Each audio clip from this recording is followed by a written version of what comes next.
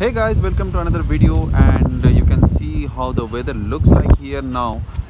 And in this video we will talk about the reverse wireless charging of the Samsung Galaxy S10. So this is the Samsung Galaxy S10 and I will show you how you can enable the reverse wireless charging for this device, and I will try to charge my Samsung Galaxy Note 8 with the wireless charging from this Samsung Galaxy S10.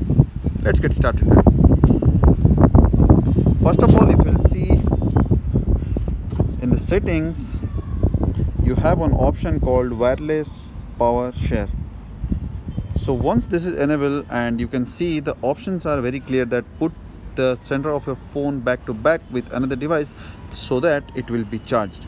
So now what I'll do, I'll put this device on the surface and I will try to charge my Galaxy Note 8.